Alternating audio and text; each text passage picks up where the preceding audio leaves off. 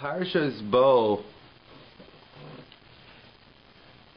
discusses the mitzvah of Kiddush HaChodesh, the first mitzvah given to the Jewish people. As the famous Rashi in the beginning of Parshas Bereshis, Rashi asks, why doesn't the Torah begin, if the whole purpose of the Torah is mitzvahs, is doing the commandments, would it make sense for the Torah to get right down to business?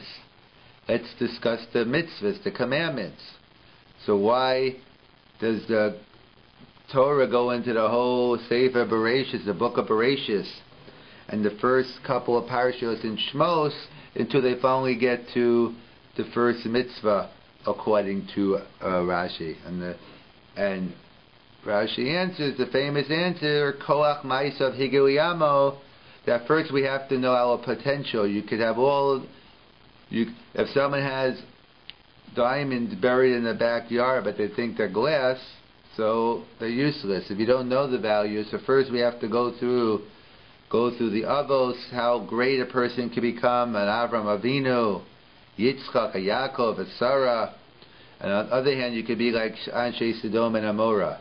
So one has to know the full potential, and once they know what they can and can't do, then they can use the Torah to attain their goals.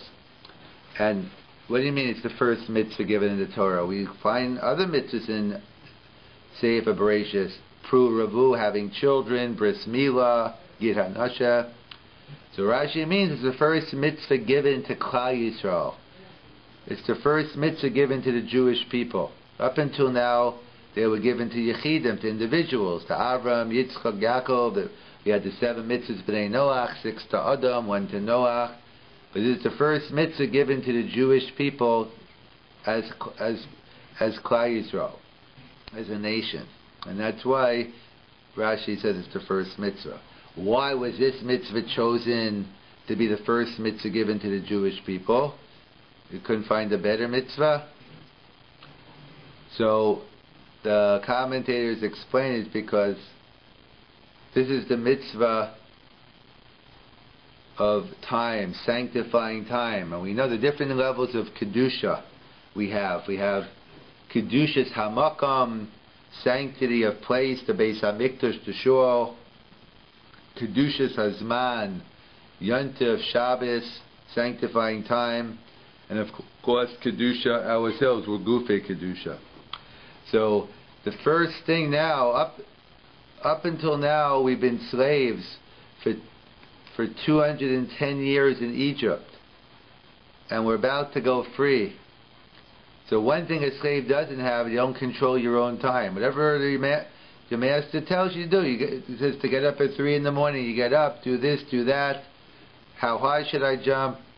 Basically, you don't really think, and you don't really control your own destiny as much as a person can. Of course, everything's totally biyad HaKadosh Baruch Hu. Of course, everything's in the hands of God, but He leaves different things in our hands as well. So when you're free, you have a choice, you have the ability to choose.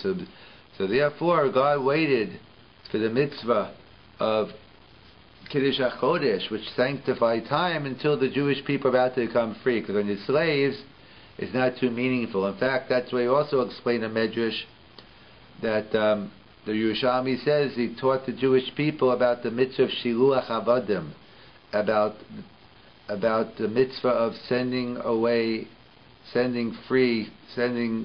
slaves to go free. And the question is, why are they telling it to us now? We are slaves ourselves. We don't have any slaves. Like the question, why does Parshas Mishpatim begin with Eved Ivri? How to treat an Eved Ivri? How to treat a servant? That's one mitzvah we should know how to do. We just went from 210 years in severe slavery and persecution, so you would think that's one mitzvah we know how to do. And that's what the Mefarshim point out. No, human psychology is the opposite. You might feel it's payback time. I went through this, now I'm going to treat my slave even worse than I was treated. We see it all the time with the different revolutions. They say, you know what, we're going to uproot, we're going to take over this tyrant, and what happens 99% of the times is the people take over become worse than the ones who were there originally. And therefore, because that's just the human psychology. And that's why now when you're feeling what it is to be a slave, now the Torah tells us about, now the Yerushalmi tells us, the Torah is telling us about how to treat slaves. Now's the time when you know, say, Ba'ol Chaveiro, when you yourselves are feeling it, that's the time it's most meaningful. Like the famous story with Rabbi Yisrael Salanter. Rabbi Yisrael Salanter, he used to go around collecting money for his yeshivas and other good causes. So one time it was the winter, cold winter in Europe, and he went to a gvir, one of these wealthy people, and he was outside on the porch, and he wouldn't come into the gvir. The wealthy individual came in, didn't want to leave him alone. He came out, and he was getting cold, so he said, "Why don't you come inside? Why are we talking outside?" So he said, "Yeah, I just want you first to feel what it's like. The cold of the winter, poor people don't have a coat, they're cold out. I want you to feel the tsar of your friends, and now I see you're ready, now we could go inside." That was the greatness of Moshe Rabbeinu. That was a mistake Paro made. Paro thought, you know what, Sheva Levi didn't work, and Moshe Rabbeinu, who was brought up in the palace of Egypt, he didn't have to work, so he doesn't know exactly what it is to be a slave, and he's not going to feel for the Jewish people. And Moshe Rabbeinu was able to rise above, even though he himself didn't go through the slavery. He was able to rise to the level and to able to feel for those people and act accordingly. In fact, that's why it says later on, it says, Oz Yavdia, the mitzvah, Moshe Rabbeinu was given the mitzvah to set apart some Arei Miklat. Arei Miklat are different places of when a person's on the run and someone's out to kill them, there's a place where they could hide in the Arei Miklat and stay there. So why was Moshe Rabbeinu being busy with the Arei Miklat? So simple explanation is because Ohev mitzvahs lo yispa mitzvahs. Moshe Rabbeinu was always putting himself in a situation to do more mitzvahs. Like it was with Eretz Yisrael, that Moshe was a mitzvah, he didn't want to enter the land. Moshe Rabbeinu was mitzvah, he wanted to enter the land of Israel so he could fulfill the mitzvahs hatluyas ba'aretz, so he could fulfill the certain special mitzvahs that only apply in Israel. Why was he mitzvah? He couldn't fulfill the mitzvah. So if he couldn't fulfill it, what's the big deal? It's not my fault. But no, he had so much pain that he wanted to be able to put it in a situation where he could fulfill more mitzvahs. So Moshe also, by the Arei Miklat, wanted to do more mitzvahs. Only mitzvahs, lo yispa mitzvahs. So we find Moshe Rabbeinu as well, when everyone else was collecting the bizoi, all the booty from the leftover from Egypt, so Moshe Rabbeinu was busy, involved in the mitzvah of the bones, the atzmos Yosef, because he was someone who was involved in the mitzvahs. And that's the whole concept of why we wear tzitzis today. Even though tzitzis, strictly speaking, if you're not wearing a four-cornered garment, you're exempt. And it used to be during those days, you used to wear four-cornered garments, so you put tzitzis on. But Bizman has said, nowadays, most of our garments are not four-cornered, and really strictly speaking, there's no obligation to wear tzitzis. Yet, the minhag of Klal Yisrael is we all are zealous and wear tzitzis all the time because we want to put ourselves in a situation where we can fulfill as many mitzvahs as possible. And that's what we learned from Moshe Rabbeinu, and that's why Moshe Rabbeinu was able to be nosi o b'chavero. He was able to feel the pain of fellow Jews, even though he himself was not in Egypt himself as a slave. He was a master. He was in Paro's home, and in fact, that's the famous Even Ezra. Why did Moshe have to be brought up in the palace of Paro? Why not be brought up as a slave in Egypt like everyone else, and therefore he'd know what the Jewish people are feeling, and maybe he'd be a better leader. So the Mefarshim, the commentators, point out twofold. Number one is we see Rabos machshavas b'leivish. Many are the thoughts of man, but ultimately God gets the last laugh. That the irony is that Paro makes a decree that all the male children should be thrown into the sea because he knows that his astrologers tell him that the one who's going to save the Jewish people is around, and yet he himself brings up Moshe in his own palace. And another explanation of more of a psychological approach is it never would have worked. As we all know, someone who was brought up in a certain town and then he leaves and he becomes to a very prominent position, when he goes back home he's still just one of the guys. And he doesn't have that same respect that he should have because people know him as a kid. So similarly here, Moshe Rabbeinu was brought up as a slave. He'd just be one of the boys, so to speak, and he wouldn't demand the respect that an outsider, a stranger gets. And therefore God specifically maneuvered it that he was brought up in the house of Paro in order, number one, that he wouldn't be one of the boys, and of course as well to learn the leadership qualities, because if you have a slave mentality, you're not going to know how to lead. As the Evan Ezra says, that was the mistake the Jews had. Even when they left, they still kept that slave mentality. But Moshe Rabbeinu never had the slave mentality. He was never a slave, and therefore he was chosen to be a leader. Of course, the reason why he was chosen as a leader, the Torah doesn't tell us explicitly, but we see from the different incidents in the beginning of Shemos that we see he's involved in helping people. There were two Jews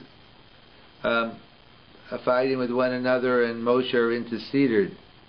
There was Jew and Guy, a Jew and a Gentile were fighting, and Moshe got involved.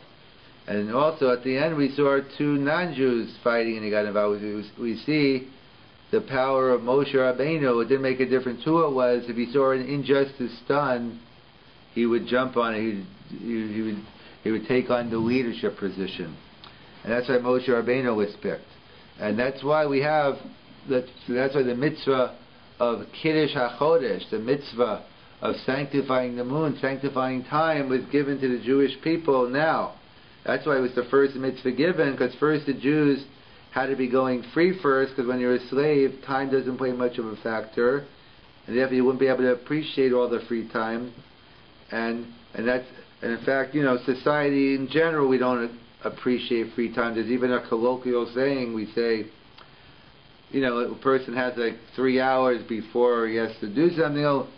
Let's kill time, isn't it? And that's exactly what you're doing. You're killing life, because imagine someone on a bus every 5 minutes threw out a $10 bill. He has a contempt for money. He's wasting good money. He's throwing it out. So too, someone is sitting there throwing out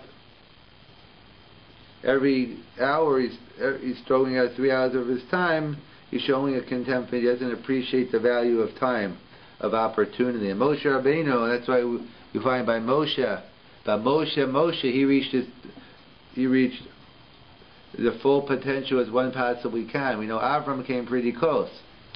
Avram Zakin Baba Yomim. Avram was Zakin, and he lived to a full amount. Every day he used, and that's why it says by Sarah as well, 127 years.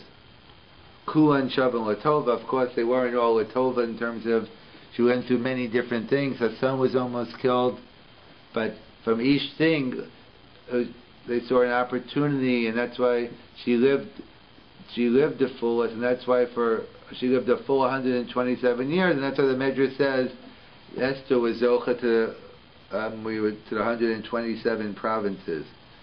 And that's what the concept of Kiddush HaChodesh is all about. It was the first mitzvah given to sanctify time, and it's a time of renewal. The moon is always compared to Klal Yisrael. And just like we know historically speaking, the moon is always waxing bigger and smaller, so too Klal Yisrael. Many times they look on the brink of extermination, and many anti-Semites would like that. But just when you think Klal Yisrael is destroyed, the moon comes out again. Klal Yisrael survives. In fact, that's a famous saying of Mark Twain and others. All the nations were around, and now they're all gone. But this tiny little nation, the Jews, stick around, and that's the greatest proof to God is the Jewish people. And that's what the Gemara tells us, that we know the Gemara compares the 70 nations, the 70 wolves, and the Jews are the sheep. So one rabbi said to another, how great is the sheep, it survived the 70 wolves. Another rabbi said, no, you got it all wrong. Hamagado haroeh. How great is the sheep? How great is the shepherd? That God maneuvered them in between, and directing the sheep, directing Klal Yisrael how to survive. That's what the moon represents, historically speaking, is That's the history of the Jewish people. And as well as an individual basis as well, they point out that the moon is a reflection. And that's why Yoshua, who was the greatest Talmud of Moshe Rabbeinu, and it wasn't because he was a Baal Machadish, it wasn't because he was making different Chidushim, but he was able to reflect and learn from his Rabbi and able to transmit it over. Moshe Kibel Torah, Moshe got the Torah, Umasora lo Yoshua. Yoshua had the power of the reflection, he was able to give it over. You don't always have to be, you don't have to be the originator, you can be creative in putting things together as well. And that's the concept of the moon, that the moon is Doma T'Klal Yisrael in terms of historically speaking, and as well as an individual basis, and that's why the moon was given. Rosh Chodesh, it wasn't given right away, but now that the Jews are about to go free and they're a nation, and they're about to partake of the Paschal Lamb, the Karban Pesach, so now's the time for the Jewish people to get the mitzvah of Kiddush HaChodesh and learn now that they become free, they can learn the value of time. Parsha's bow deals with the mitzvah of Karban Pesach, the mitzvah of the Paschal Lamb. And actually Karban Pesach is unique. That and the mitzvah of Bris Milah, which incidentally we'll be discussing about, that you need a milah to eat the Karban Pesach, are two mitzvahs aseh. Normally, if you don't fulfill a positive commandment like wearing tefillin or hearing shofar, so there's no onus, there's no punishment per se. You just nullify a positive commandment, and it was a Beis HaMikdash, you'd bring a Karban, a sacrifice. But milah and Karban Pesach are different. Those are two mitzvahs that if you do not fulfill, you are chayav kares. You are cut off. Different. It's unclear exactly what kares means. Whether your kids die young, you die young, but either it's something not a good situation to be chayav kares. It's a serious matter in halacha, and therefore one has to be meticulous in bringing the Karban Pesach, as well as we'll see the Bris Milah.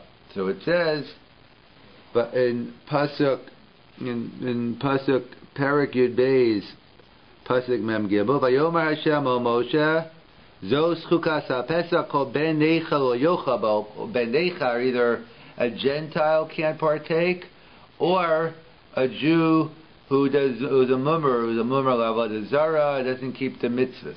Then it goes on, different psukim, and a couple of psukim later, right, Tzvachol Aro Lo Yocha Bo.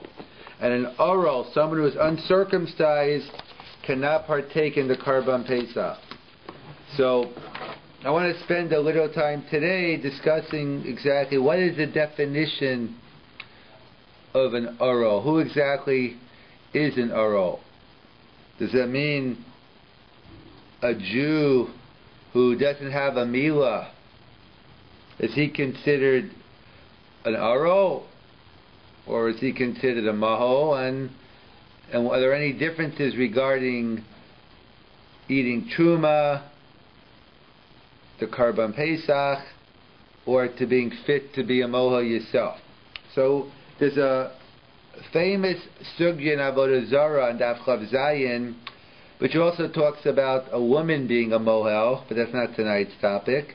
The Gemara talks about why is a non-Jew, the Gemara tells us a Gentile is not permitted to do a circumcision. So the Gemara says, where do you learn it out from? One of the psukim the Gemara learns out from is Himo Yimo, the double language, the Hamo Yimo, that the Haino Demishahu Mo Kashalomo Acherim. Aval Aro Pasalomo. The Gemara learns out someone who has a circumcision themselves, so they could do a milah on someone else.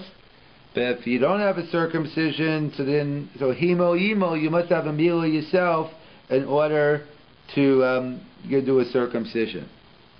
There's a whole discussion over there. What is it? Himo Yimo, maybe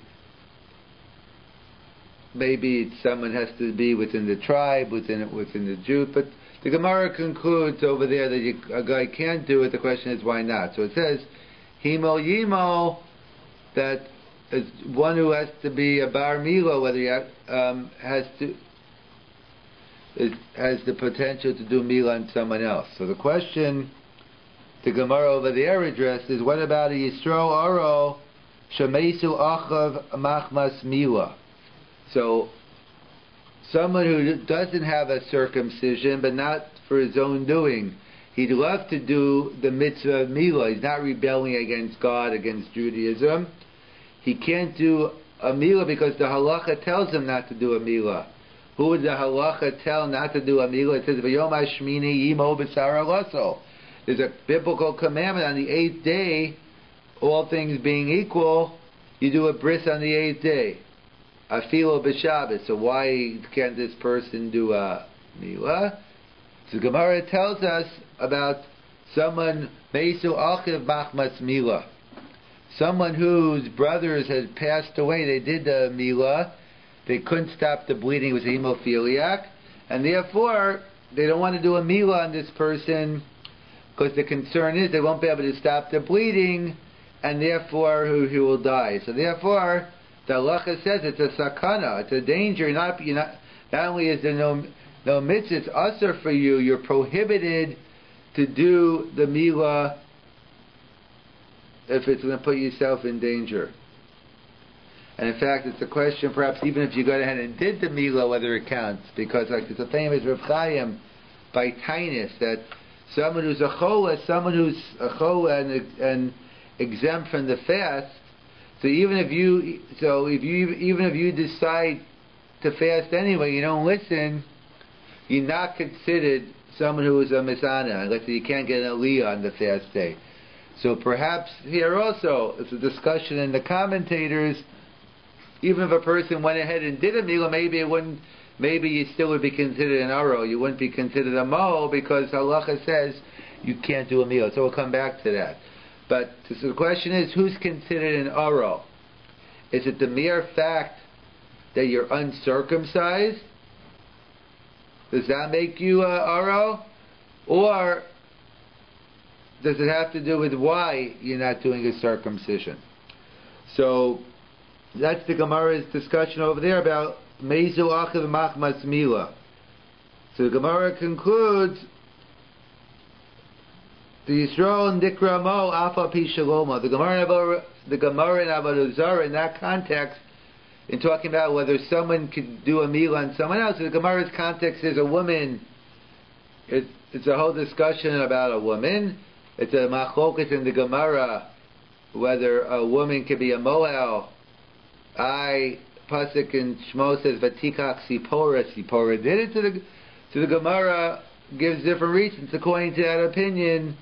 How could Sipora do it? It's a machloket in the Gemara. We assume, well, halacha, if push comes to shove, there's no man, a woman is kosher limo, and the Gemara concludes over there, someone whose brothers died machmas milah, he's nikra mol. So we see regarding the Gemara Avodah Zarah, regarding the ability of himo yimo, even though you personally did not have a milah, you're still no longer considered an aro, and therefore you're able to do a milah on someone else. It reminds me of an interesting tshuva from Rav Wosner, the Shevet HaLevi. He talks about, there's a whole discussion of laser circumcision. The whole problems with it, whether you need, it's koach ha'adam, you yourself have to do it, you need to have blood coming out. So, again, all things being equal, we do not do a laser surgery, we don't use a laser milah. However, let's say there's a discussion if there's a hemophiliac and the issue of blood, whether you could do a laser surgery. So the Shevet Levi has an interesting distinction. If you do a laser milah, a laser circumcision on this person, on this hemophiliac, so even though he doesn't get the mitzvah of milah because he's assuming a laser doesn't cut it, so to speak, you have to have a knife, you have to have some other instrument to do the milah. Not a laser doesn't work. Maybe it's not your own koach. Whatever the issue is, he assumes laser surgery doesn't work. However, it's enough that you no longer considered an oro. You no longer considered uncircumcised. And he makes an interesting distinction.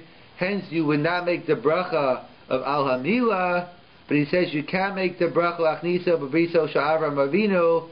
You no longer an oro. You're in with Avram Avinu. So we see from the Shevet HaLevi, interesting that it goes by physically speaking. As long as you don't have the oro, if you don't have the foreskin, so then you're not considered an oro. It goes by the physical status of the body.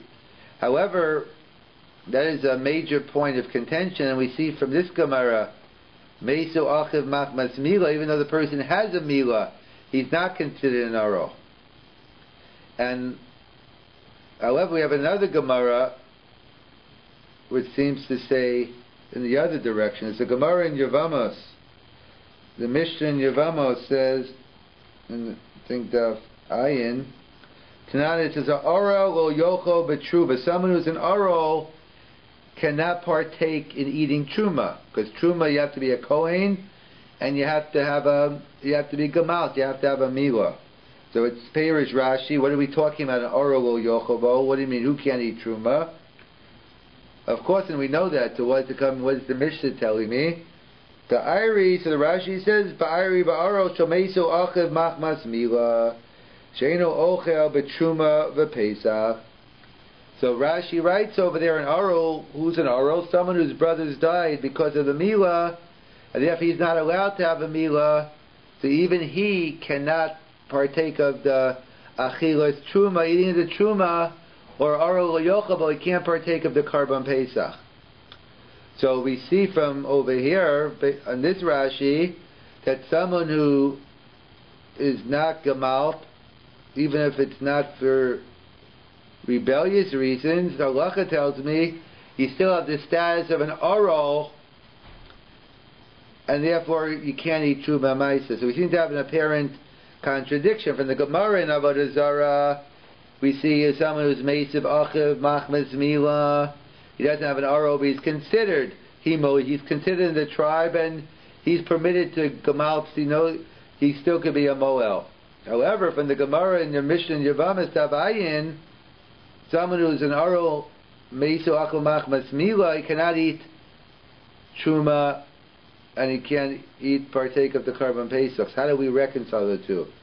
However, before we reconcile, this opinion of Rashi isn't accepted by all. Rishonim do hold like Rashi, but Rabbeinu Tam disagrees. Rabbeinu Tam paskins over there in the Gemara in Yevamos, the meisu achiv machmas milah eino nikra oro klal. He's not considered an oro at all. The kasha lamo, and he's allowed to do a circumcision on someone else. The emes yachol achol b'truma, he can eat truma the pesach. And it's only a mumma l'aralos yesh lomar, the so Rabbeinu Tam. And Rabbeinu Tam, only someone who's a mummer on purpose, he's the one who you can't eat. And that's a machokas in the Rishonim, whether that's true. So according to Rabbeinu Tam, at least he's consistent. He's consistent that someone who is meisiv achiv machmas milah, and that's why he's not having a milah, he's not considered an oro, for either to be a mohel, or regarding achilas truma, and regarding Pesach. What's the lumdus here of Rabbeinu Tam? What's this machokas here? Rashi, Rabbeinu Tam, this whole issue in terms of whether someone who can't have a milah because it's a danger, whether he has the status of an oro or not.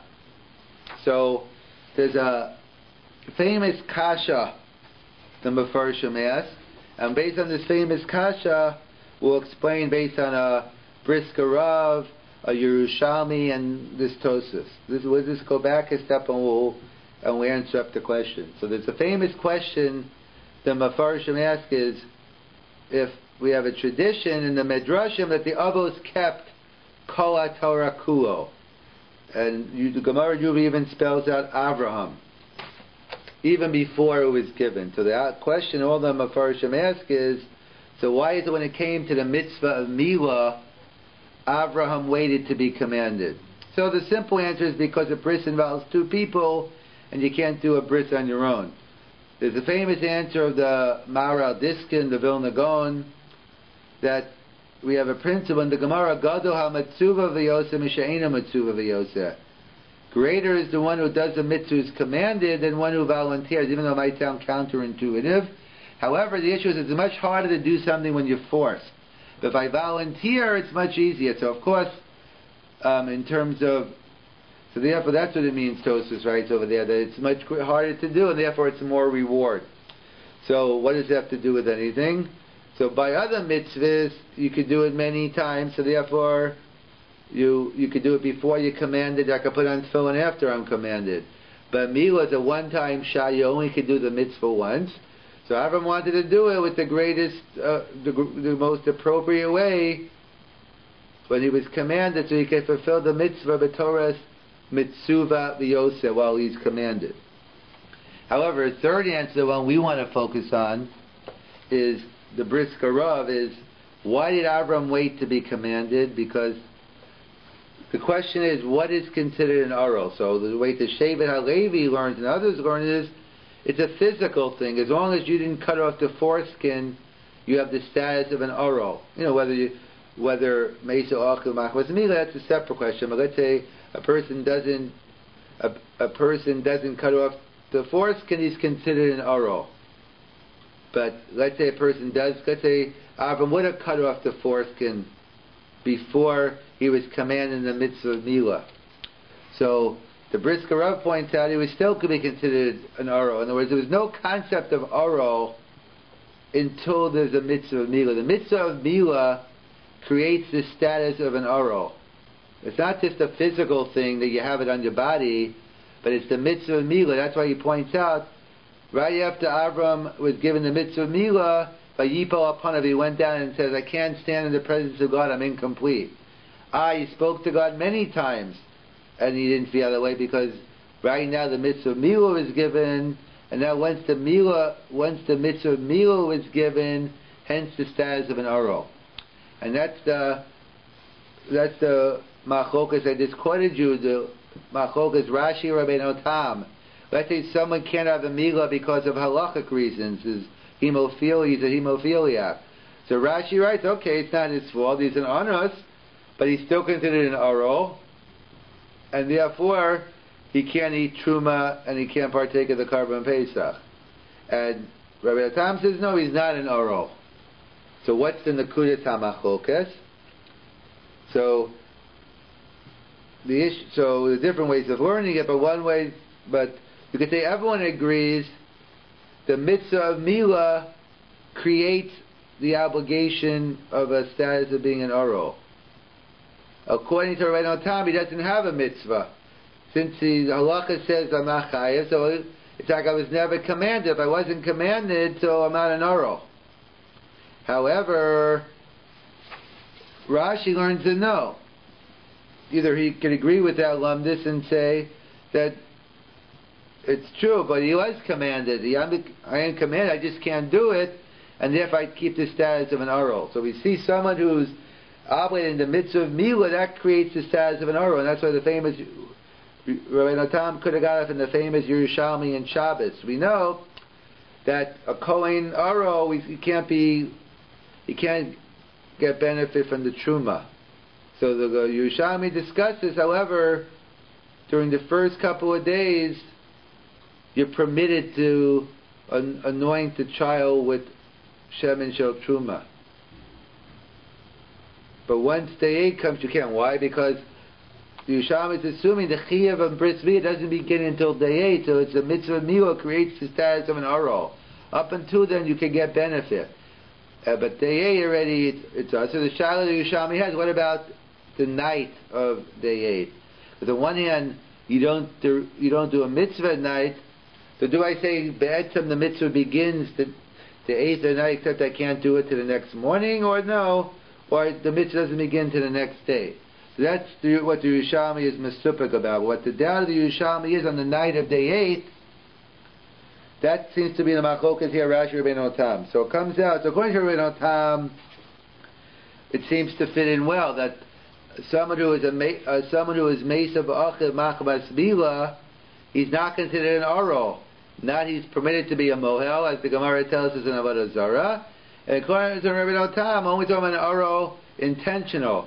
But an Aro who is under duress, Mesa B'Achiv Machbas Bila, he's permitted to eat Truma and partake of the Karban Pesach. However, according to Rashi, how do we reconcile the apparent contradiction? Why is by an Aro, by being a Moel, we say it's good, he's not an Aro, he's considered a Mahol. However, regarding the issue of Beisu Achlu Machmas Mila, regarding Truma, eating Truma, and Karban Pesach, we say he can't eat. So there are a couple of approaches. One approach is based on Tosas and Yavamas, Ayin Aleph, Divrei Hamaskil, B'hinei Moen. So Tosas writes, Ve'ein lahakshos, the Torah says, V'chol oro lo yochobo, V'hugo itzarach el Yisrael. What do we need the pasuk of V'chol oro lo yochobo? So the Maharsha explains Tosas.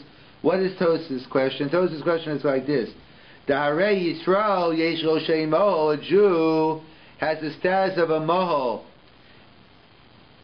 even if he's not gamal. Then came Adul Inyan Pesach Nikra Aro. So therefore, why, like the Gemara in Avodah Zarah? So why, regarding Karban Pesach, it's considered an Aro? So Tosas answers, the Kavan the Nachri Nizmai Mikra the Ben Nechel Yochabo. We already excluded a Gentile from the pasuk of Kol Ben Nechel Yochabo. Therefore, we have an extra pasuk of the Chol Aro. What is it coming to teach me? L'may Yisrael da'afagav the Nikra Mo Mikol Makom Agabi Pesach Nikra Aro. So the way the Maharsha explains Tos is really the halach is a Yisrael. Even in the Yisrael Aro is considered a Moel, and that's why the halach is we permit him to be a Moel. It's only because we have a special pasuk of V'chol Aro Lo Yochavo. It's a chiddush. It's a special Gzeres HaKosov when it comes to the Karban Pesach that we learn out that he's considered the Karban Pesach. He's considered Aro by Karban Pesach and perhaps by Truma as well. That's one explanation. That's just based on the Psukim. However, maybe we can make a difference in Lumdis. Yesh Teretz Ba'ofen Acher. So the commentators explain as follows: the Inei Yisrael Shalom Mo after Yesh Lo Shem Moho Darei Eno Oro Kechol Agayim Shinabahem Kol Gayim Arelam. Even though he's considered he has a Shem Moho, Amnan Harevade Yesh Lo Arla V'hu Mechayev Limo, but he still has an Oro. Physically speaking, he has an obligation to do the Milah. V'nei b'Milah nemar himo yimo, v'darshu sheyemo b'chtei sheyakosher limo. So it seems the Torah is this makbid rakshei bo shem maho. So when it comes to the status of someone being a mohel, so as long as himo yimo, as long as you have the status of a mohel, even though strictly speaking you're an aro, nevertheless, like Mesa Akum Achmas Mila, you still consider the Mo, and therefore you can do the Mila. However, the status of Aro by Karban Pesach and Truma is different. It says, V'chol Aro Lo Yochobo. The Torah is Makbet Shelo Yebo Shum Shemetz Arelas. You shouldn't have any, even any remembrance, nothing, you shouldn't be an Aro at all. V'lo Dai B'Masha Yesh Lo Shem Mo. And therefore, it doesn't say V'chol she'eno nimo go yochobo. And Lefi Zeh, now we can understand maybe that's Pshat in Rashi. The chiluk ben Mila, by Mila, where if you're a Meiso Achim Achmas Mila Kosher Limo, but by Pesach Sha'asa Lecho, by Pesach Mishum, because by Mila the Torah is disinterested that you have a SHEMOT. You could have a Shem Mahol, even though you're strictly speaking still have an Aro. However, by Pesach, the Torah is makbid chol oro lo yochobo, and therefore it's not enough to have a shemo, and perhaps that's the distinction. So that's part of the whole issue here of what is the status of a mo, what's the status of an oral? That this goes by physically having a mole. We have the machlokas Rashi Rabbeinu Tam whether a meso aklamach masmila is a mole at all, is an oral at all. Rashi says he is an oral legabe Karban Pesach because either a special pasuk or because the Torah is more makbid not to be an oral but not a SHMOT. And we have this, so we have this distinction in terms of whether it's the mitzvah milah that creates the SHMOT. That could also be as a shaila in terms of a ger. Someone who converts to Judaism, one of the things you need is milah and tefillah. So what happens if you're a guy but you're a hemophiliac, and therefore pi halacha it's a sakana to do the milah? So you can't do the milah. So could this person become a convert? So, so Rav Chaim Shmulevitz paskins know that in order to be a convert, you have to go through the status of a milah. So we see that he's still considered an oral. That by a guy, it could be different, but it could be maybe you could, al pi halacha, I'm not arguing, but the lamdas, those who argue Rav Chaim Shmulevitz, could argue and say, no, maybe you can. Because what's the issue? The issue is, if it's the mitzvah of milah that creates the status of an aro, if you assume it is, then it's the machlokas Rashi, according to Rabbeinu Tam, perhaps this person would not be obligated in the mitzvah of milah, and therefore all he would need is tefillah and other things. But all these issues about Avram Avinu not circumcising himself before being commanded, the issue of a child before day 8 or on the night of day 8, the issue of a hemophiliac with laser circumcision, maybe no longer has the status of an oral, but he still hasn't fulfilled the mitzvah of milah, and the distinction we have between being an oral, according to Rabbeinu Tam, if you don't have a milah because your brother's died, you're hemophiliac, so therefore you're not considered. You consider the SHMOT for everything. However, according to Rashi, you're only considered a mole to be a moel, but regarding truma and Karban Pesach, it's usher to eat, and that's either because it's a special xeris hakassav we have by Karban Pesach, or because similarly the Torah is makbid b'chol orach lo yochel bo, but regarding being a moel, it just says himo yimo, so we're not, as long as you have the status of a SHMOT, even though you haven't necessarily fulfilled your mitzvah of milah.